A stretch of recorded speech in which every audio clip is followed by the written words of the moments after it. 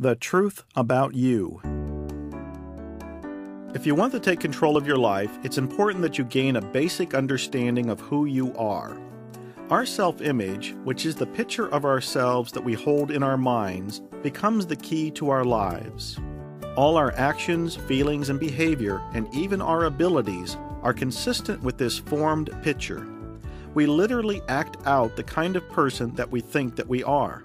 What we need to be aware of is that as long as we hold on to that picture, no amount of willpower, effort, determination, or commitment will cause us to be any other way, because we're always going to act the way we see ourselves.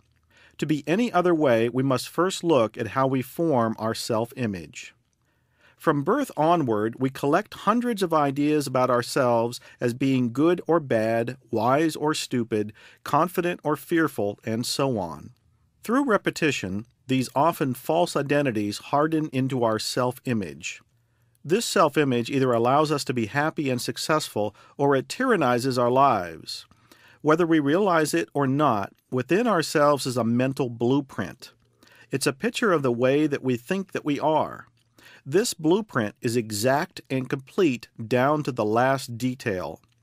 This summary or blueprint is our self-image. However, this blueprint is not who we are, but rather who we think we are. The circumstances or conditions that formed our self-image may have been totally erroneous or blown out of proportion, but as far as we are concerned, it's all true. Once we record this information, we do not question its validity. Most of the time, we can't even consciously recall how or where we obtained this information. We just live as though it were true. Even if it's not true, we believe it's true. The vast majority have missed the message that all the great teachers since the beginning of recorded history have tried to share with their fellow human beings.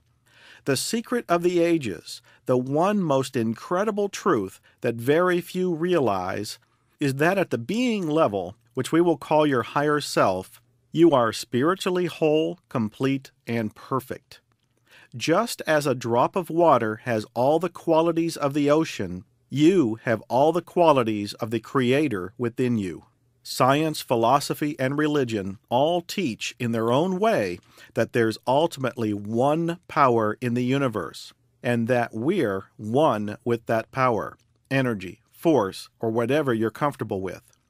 You and I are individualized expressions of all the power of the universe. This can be called your higher self. We can never destroy the higher self within us.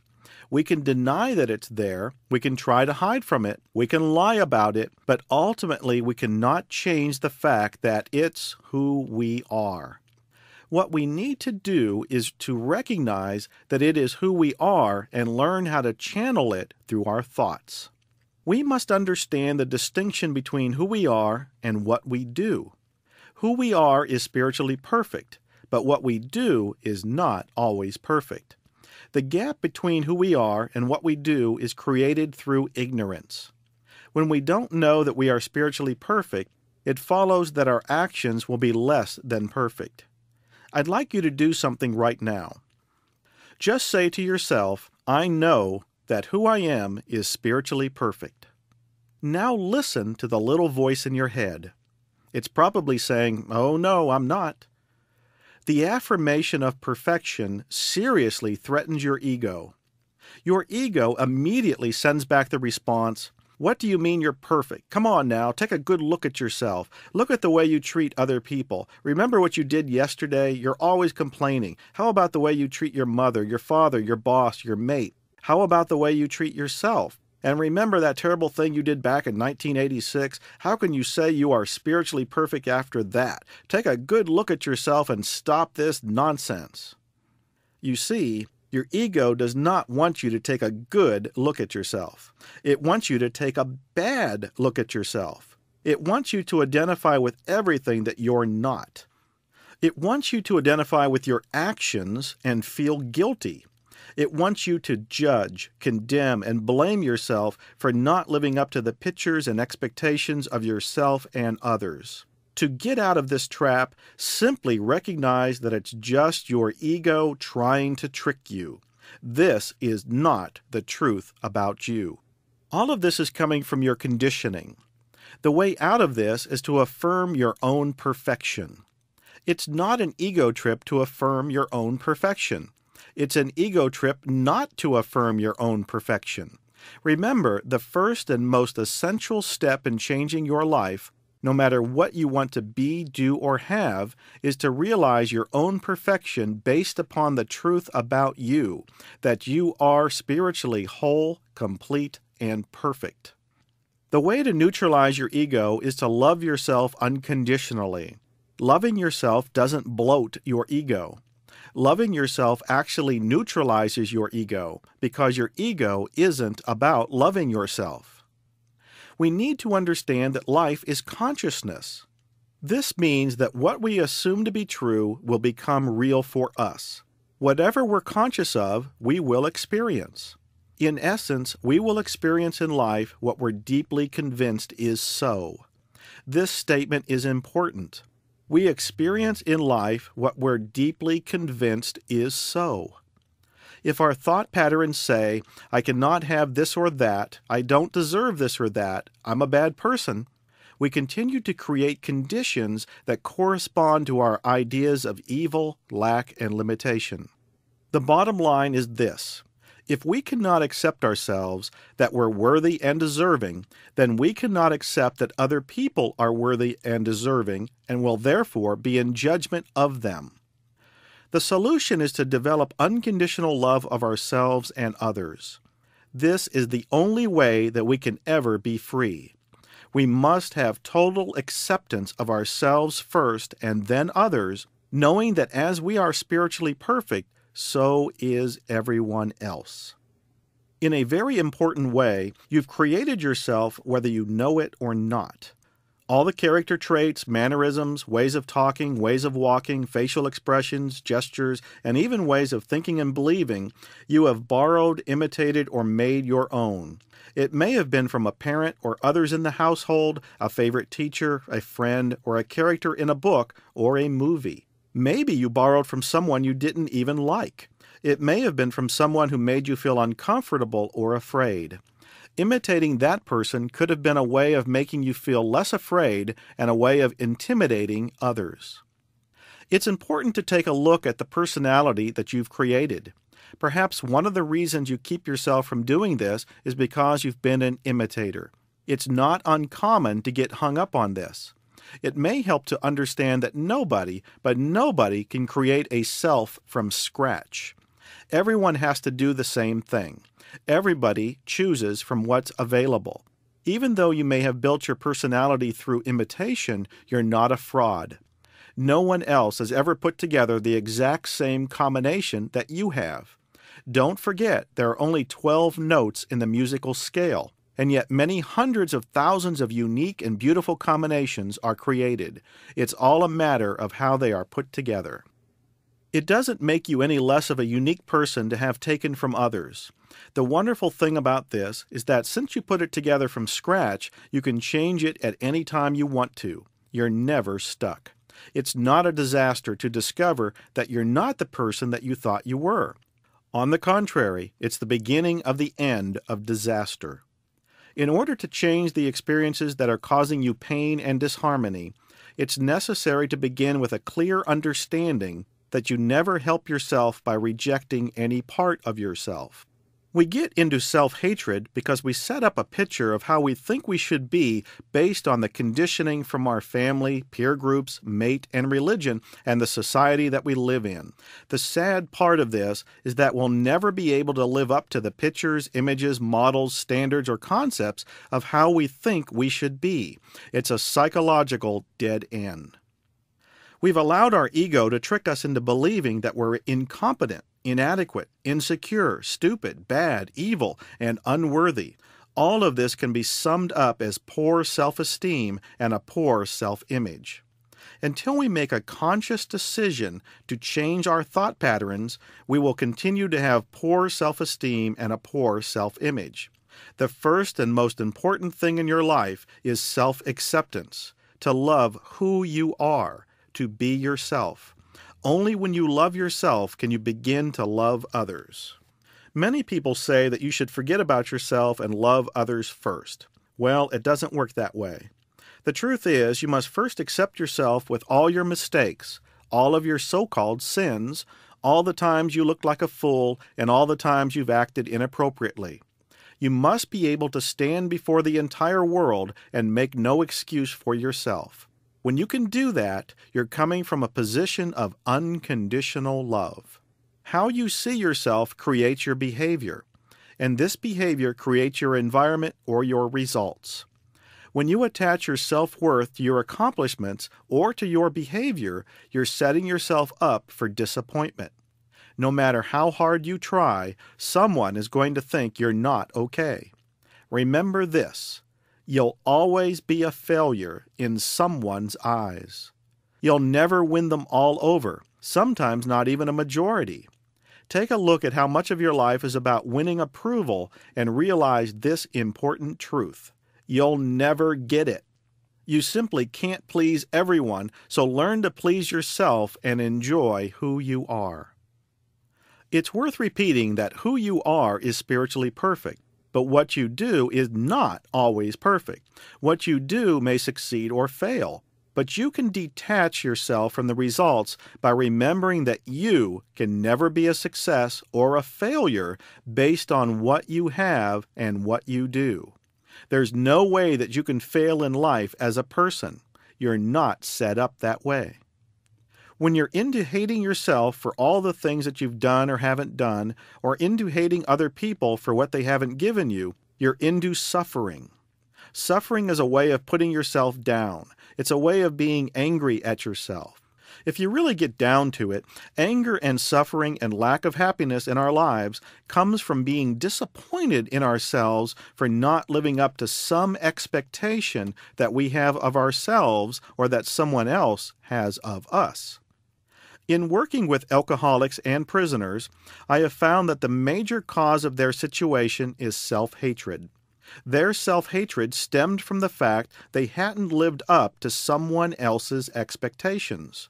Most of us judge ourselves on the basis of what we have or don't have and what we've accomplished or what we haven't.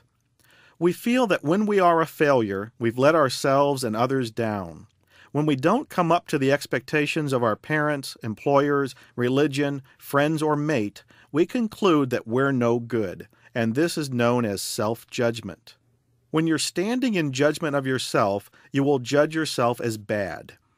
And as soon as you put yourself down for something that you have or haven't done, or something that did not work out, or for a situation where you disappointed someone else, you feel bad. Yet this type of judgment only serves to carve away at what little self-esteem you have. It never does any good. It only destroys. It's true that each and every one of us has things in our lives that we regret. But at some point we have to stop dwelling on the regret and move on. We have to learn the lesson and throw away the experience. We can never be for anyone as long as we are against ourselves. To be against others is to be against ourselves. This is a spiritual and psychological truth. The most corrupt thing that we can do is to judge someone. To suppress another individual and take away another's aliveness is one of the most negative and self-destructive behaviors a person can have. What would happen if you had no regrets of the past? Try to image what would happen if you totally forgave everyone in your life regardless of what they did to you. Hopefully you are beginning to see that to the degree that you cannot forgive, whether it be yourself or someone else, you perpetuate unhappiness, poverty, sickness, lack, and limitation in your life. Many people don't want to forgive others. They say things like, "Why should I let them off the hook after what they did to me?" The enemy is always someone we think can harm us or take something away from us. But the truth is, no one can harm us. People harm us through ourselves. Actually, they don't harm us at all. We give them instructions on how to treat us, and they just follow through. Make a decision to give up all resentment right now, because in the end it will eventually destroy you. Yes, you say, I agree with you, but you don't know my circumstances. They really did hurt me. I'll give up my resentment next week, but I have a little more getting even to do. Understand that this type of mentality is more destructive to you than it is to the person that you resent. Turn your attention to this idea. You cannot be wealthy if you resent wealthy people. If you resent talented or beautiful people, you cannot be talented or beautiful. If you resent thin people, you cannot be thin. Whatever you resent is a statement of what you lack. When you resent, you cannot be healed because through your resentment, you literally cause your own sickness. Remember, whoever you resent is you because we're all one. The more you love and support other people in being who they are, the more you will have of everything. Rather than resent people who have what you don't have or do what you can't do, take the time to learn from these people. Be with masters. Be with people who know how life works. Admire them, acknowledge them, and support them in having what they have. And as you do that, you actually support yourself in having what you want. If you study philosophy and religion, you will see that values, morals, and principles are often rooted in the belief that something is better than something else. A is better than B. Don't get caught in the trap. Forget about the way you think something should be done or how someone wants you to do it. Instead, just be yourself and do it the way you feel it should be done. About 700 years ago, a great teacher ripe with years and honors lay dying. His students and disciples asked if he was afraid to die. Yes, he said, I am afraid to meet my Maker. But how can that be? The students and disciples responded. You have lived such an exemplary life. You led us out of the wilderness like Moses. You have judged between us wisely like Solomon. Softly he replied, When I meet my Maker, he will not ask, Have you been Moses or Solomon? He will ask, Have you been yourself? The story shows that throughout time, people have struggled to be themselves. Why are we still struggling? The struggle comes out of our need to please others. By assuming your own destiny, you're bound to get someone angry, your boss, your spouse, your parents, your children, but in time they will adjust. At first, assuming your own destiny can be a lonely process, and it may seem that everyone is against you. But the only image you must live up to is your own.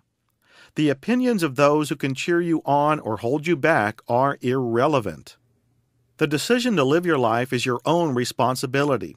The results of your own life are your own responsibility. Your action or inaction becomes your own responsibility. Some people's conditioning and beliefs are in conflict with yours, and when they see someone living in opposition to their values and beliefs, it can be very frightening for them because, in a way, it threatens their own foundations. They feel that if you're right, they're going to have to give up some of their own beliefs and change. When a person is confronted with your beliefs, there's an inner battle that's waged, and the battle is, could they possibly be right? And if they are, that means I could be wrong. A person who knows who they are and loves himself or herself unconditionally is not threatened by the beliefs of others. It all goes back to developing a high level of self-esteem. Let me ask you, do you like yourself? Do you trust yourself? Do you keep promises that you make to yourself? Do you think that you're a good person?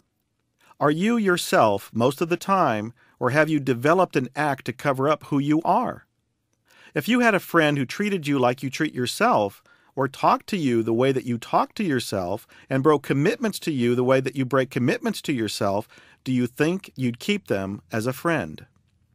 Let's face it, you probably wouldn't want that type of person around. It's very important to take a look at the way we treat ourselves. Most of the time, we are our own worst enemy. We are afraid to meet our inner selves because we think we may not like what we see. A person says, I want to explore myself, but I'm afraid of what I'm going to find out about myself. I'm afraid of the strange creatures that I may find along the way or along the journey. Understand this clearly. It is absolutely impossible for the truth about yourself to cause fear. No matter how terrible the truth may be, it is powerless in itself to either frighten or harm you.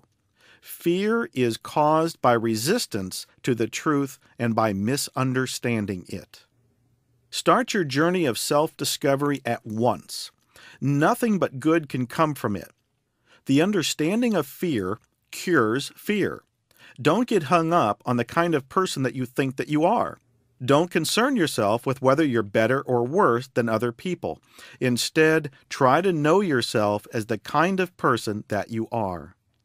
If you look at a half-finished house that you're building, you don't condemn it for its unfinished condition. You don't say it's inferior to another house, nor are you concerned with its appearances. All you do is realize its need for additional work. Adopt this way of thinking toward yourself. Whatever your present condition, just realize the need for more construction. Be patient with yourself, but be firm toward the necessary work that needs to be done. When you're an expert on yourself, you're an expert on everyone else. A conscious person knows himself. He knows his own nature, and therefore he knows everything about other people who have the same nature. Know yourself as you are, and you will know others as they are. Never be afraid to expose a weakness in yourself. Exposing a weakness is the beginning of strength. Remember, everything you learn about yourself is good news.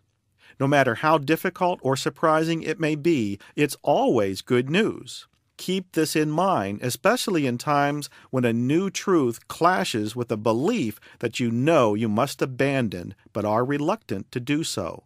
A wise person is willing to give up a pebble in exchange for a diamond. Have the courage to do this, and self-change begins. Self-worth comes from self. That's why it's not called other worth. If your worth comes from others, you'll never love yourself. You don't have to have permission from others to change your life. Don't ask, is this right for me to go against everything that I've been taught to believe? Instead say, let me see how much intensity I can put into my search. Your own desire for personal freedom is the only search warrant you will ever need. If you're really going to learn the truth about you and live your life as you're capable of living, a lot of people aren't going to like it because they're not committed to the same path as you are. Are you going to deny yourself riches because others are poor? Are you going to deny yourself health because millions of people are sick? Take a good look at what you're denying yourself, and don't ever think of yourself as wrong for wanting what you want. As we move along the path of self-discovery, we're bound to make mistakes. Those so-called mistakes, faults, sins, or errors are not you. Make sure you separate who you are from what you have and what you do. You transcend what's happening in your life as you come to the realization that what's happening in your life is only temporary and will always be changing. It's important to understand that your higher self is changeless. When you identify with your temporary nature, you take on the belief that what you have and what you do is the real you. It's possibly the biggest error that you can make in life. To experience your own magnificence requires that you separate what you have and what